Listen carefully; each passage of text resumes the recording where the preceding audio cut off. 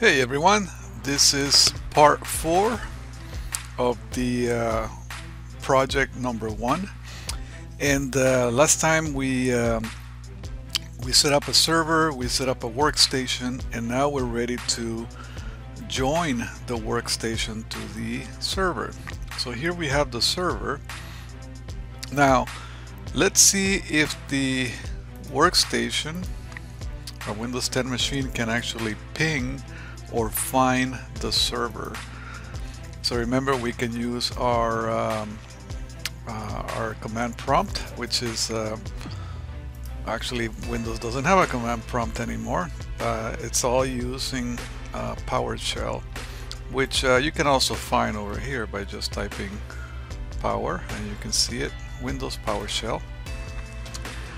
You might recall that the server is 192.168.1.100. So if I say ping 192.168.1.100, and I get a reply back saying yes, I can. So the workstation can see the server, right? The workstation can go to the server, but the server also must be able to see the workstation. So let's see if the server can actually see the workstation. We are at the server now, and in here we can also type in power for PowerShell, and we can open up our PowerShell command prompt here. And similarly, our workstation was, let's say, ping 192.168.1.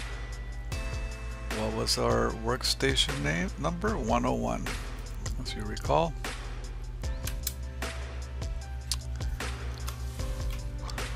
Okay, and it appears that it times out, so the server cannot talk to the workstation. So that means that the workstation is blocking things through its firewall. Okay, so Windows 10 out of the box comes out configure pretty secure.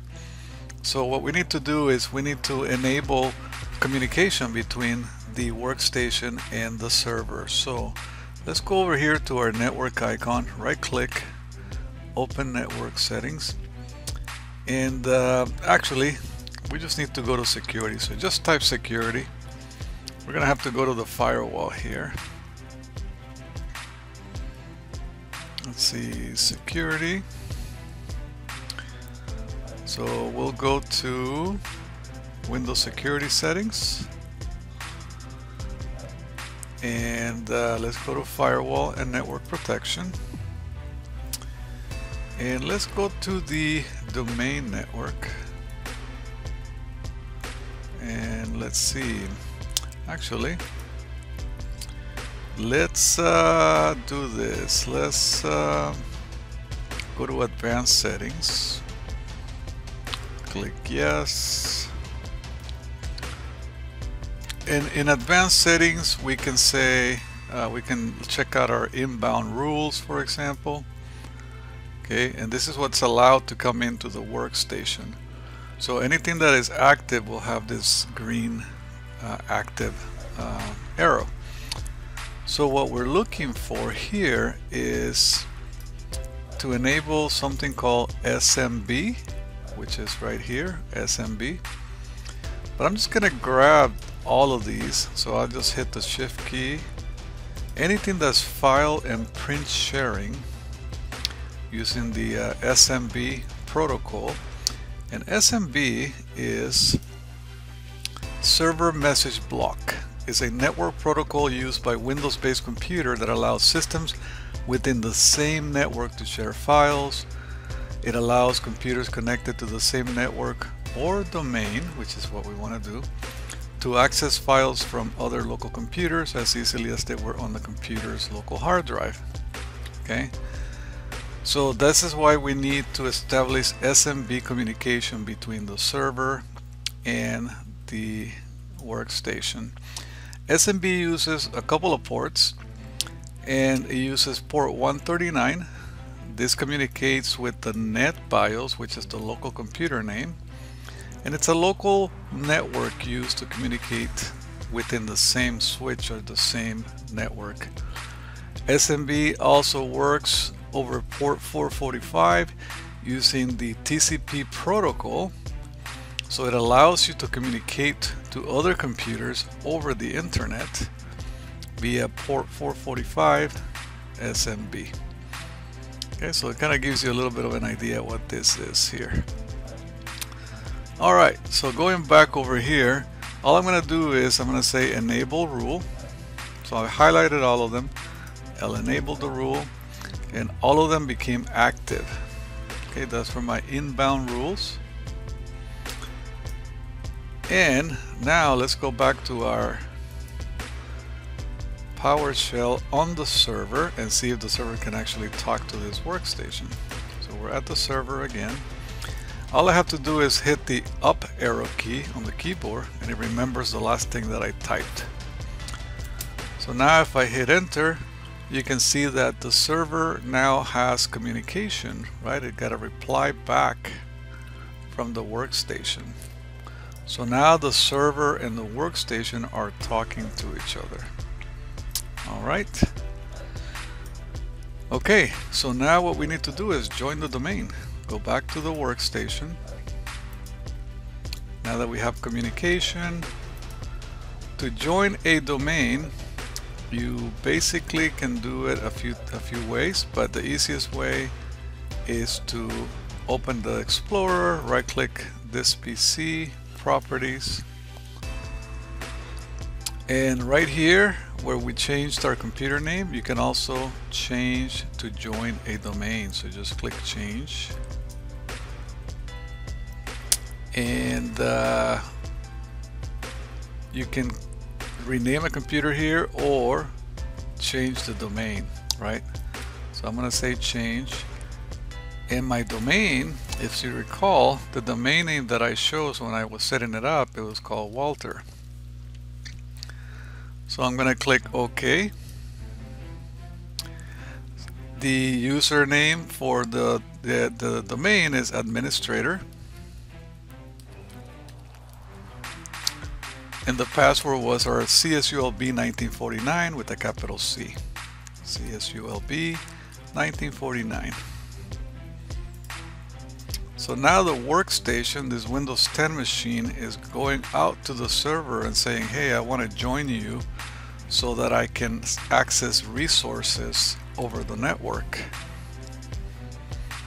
Okay, and hopefully it will find the domain name just by Walter. If not, we may have to put in the full domain name. Let's see what it does here. There we go. Welcome to the Walter domain. Okay, so what this is gonna have to reboot the workstation. You can hit close, restart. So what this means, now that the computer has joined the domain, what it means is that our server can manage that computer in several ways. We can go to tools and we can say Active Directory, domains, let's see, Active Directory, users and computers. Click on that.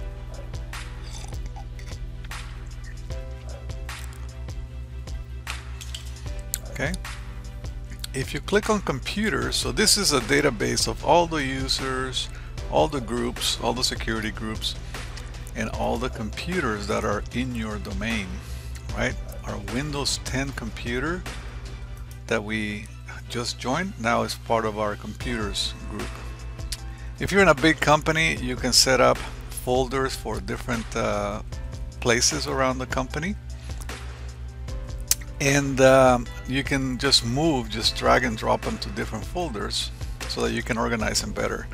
So to give you an idea, the university has like 7,000 computers.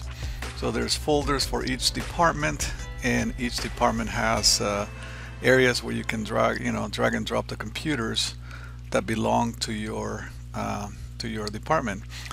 These are called organizational units, or OUs, right? So you can create whatever you want in here. Now, if you had multiple domain controllers, you can manage them through here, but we only have one. Okay, so this is the domain controller in here. You can see here that my domain is called Walter, and my server name is called server1. Okay, the computer that joined this is called Windows 10. We just called it, that's the name of the computer that we did.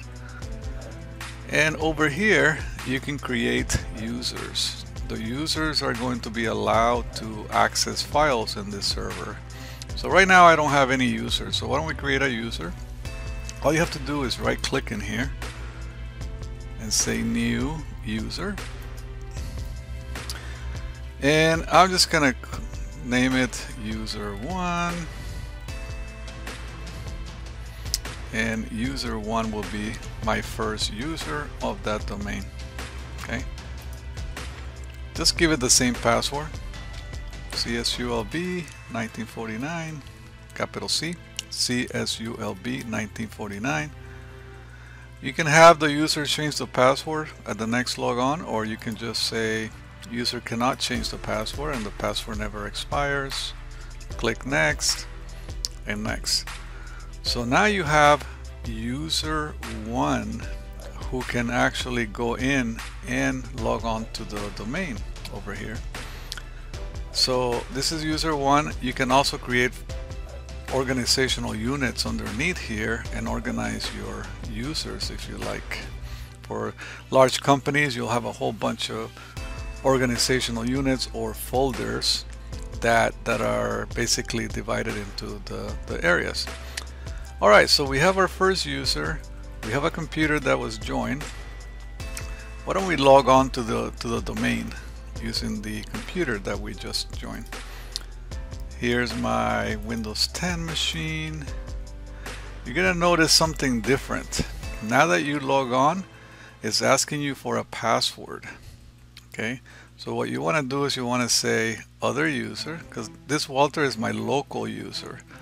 I want to say other user. Let's see, how do I sign into a domain? So what you do is you can type the domain name backslash the user name and then a password. So the domain name was Walter. The user that I created was user1, and my password is CSULB 1949. CSULB 1949. This is the first time that I'm logging in this way onto this computer, so it might take a little bit of time to create the profile inside the computer, the workstation. Okay, and this is how a lot of organizations work, right? You have your Windows machines, you have a central server where you can control all the computers that are in there. You can control all the users and the groups that are in there as well.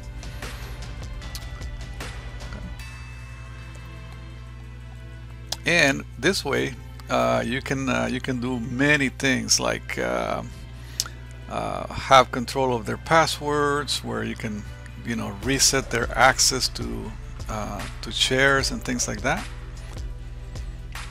Okay, so while this profile gets created, oh, it already did. That's really fast.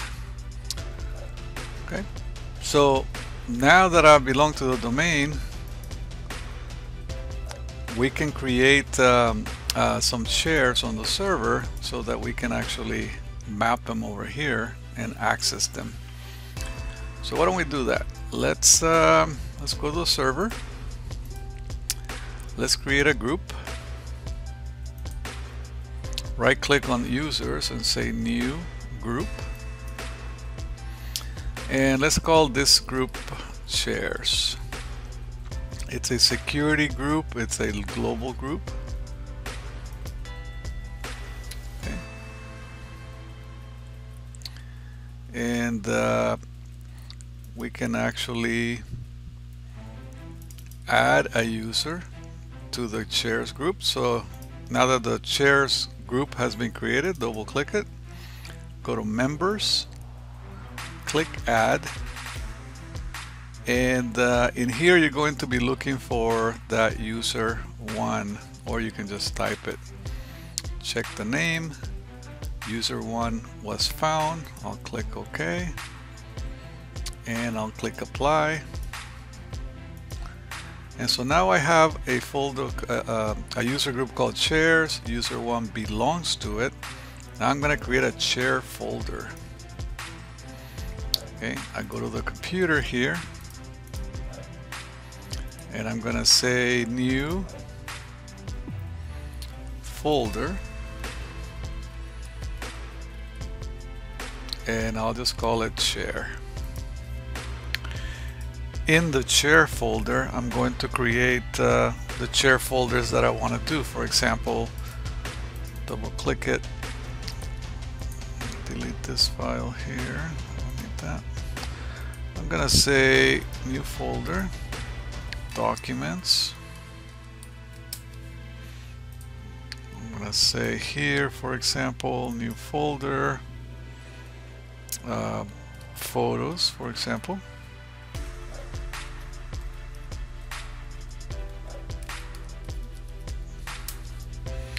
So you create the folders that you would like to share inside that one share here.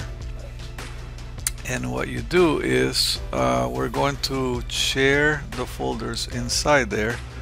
So the top level, for example, you can look at it and you can see that as you go to security, let's see, you can say edit, add, type everyone,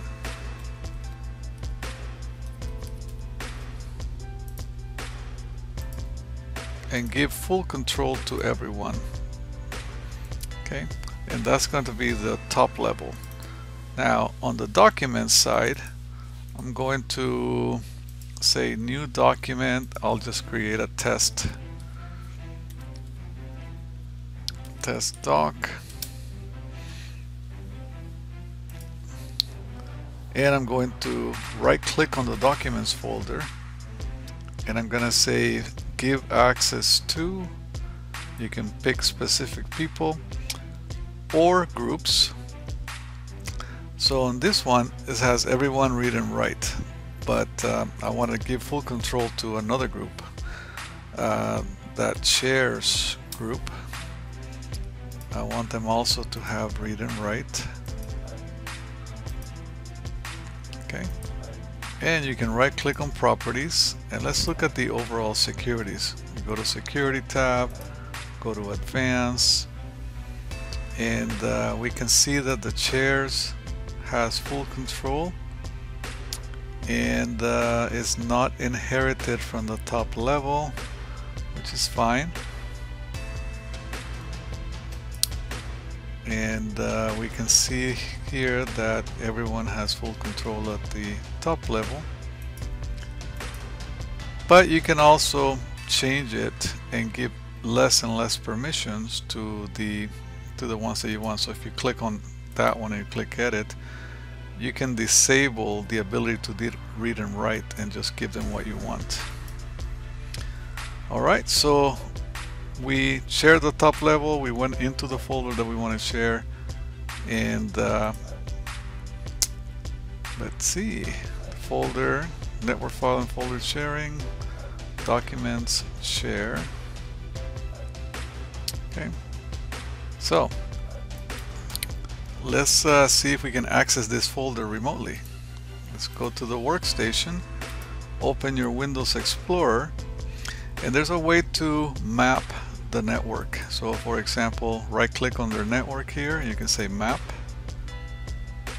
and we're gonna pick the Z drive, and it tells you the format. So // server 1 / I believe it's called share. Yep, it's called share, and then we're gonna say finish. Okay, and so now we have something called the Z drive here. which I'm looking at the chair on server 1 in my Windows 10 computer, we can go to Documents, and we can see that there's a test document in there. If I right click on here and I say New Text, and I'll just call this one Hi, it allows me to create a document in here. And so now if somebody has another computer and they're mapping the Z drive, they can see the file also, no matter where they are in the company. Okay, so we can come here and we can actually type something inside there, and we can save it. We can also go to test doc, and I can make some edits to it. We can also save it. So that's how you do it. This is how you basically share a file on the server. Okay, the top level folder you give access to everybody, and then you create the subfolders, and this is where you're going to control the permissions for the users. In the subfolders, the server is already sharing it, right? You are at the Windows 10 computer here, and you were able to access it by Internet Explorer or Windows Explorer. Right click, map network drive, it tells you the format, and that's how you do this file sharing.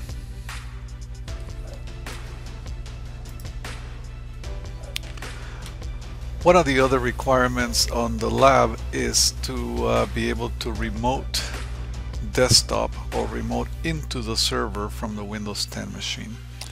So you'll take your Windows 10 machine and you'll be able to remote into the server as if you were on the server.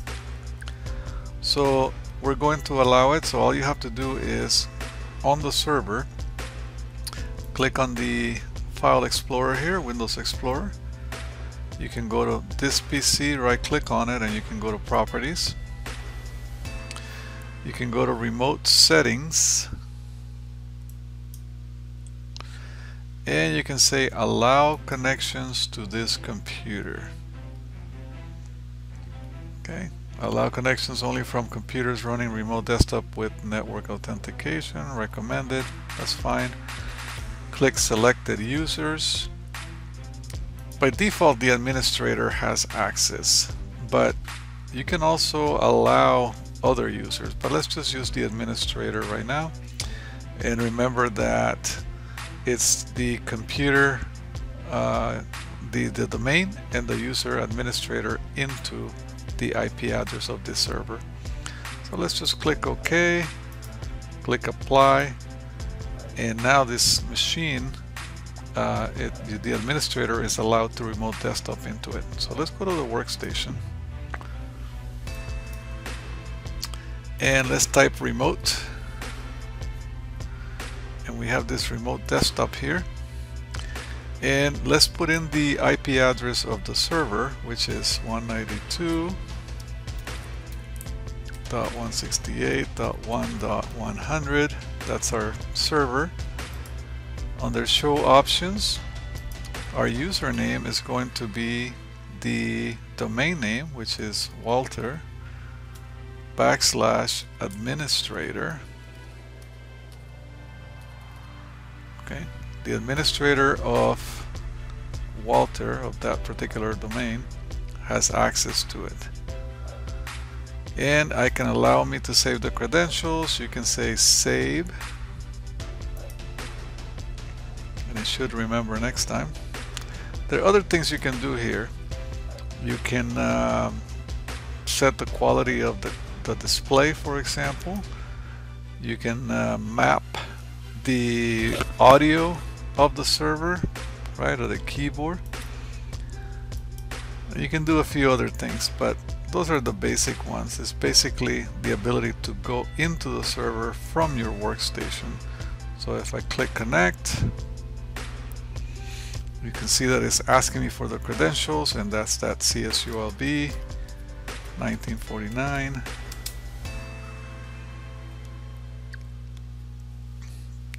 And hopefully the server by default has the port allowed to connect. So securing remote connection, and let's see what happens. Okay, this is just a certificate. You can say don't ask again, and yes, go ahead and put the certificate in my workstation. Okay, so this is pretty interesting. We're communicating between desktop computer and the server. We're trying to remote control the server. This is a little bit unusually slow, but you know, again, I'm using so much resources out of my laptop here, and there we go. I am connected to the Windows server from my Windows 10 computer. And so things that I can do now is I can manage this server remotely from my desktop computer in my office. So if you have the server located in another office or a server room, and you have your desktop Windows 10 on in your office, you can remote to the server and control it. So let's say somebody says, hey, can you add a new user? You can say yeah. So you remote desktop into the server, right? We go to tools, we go over here to Active Directory users and computers.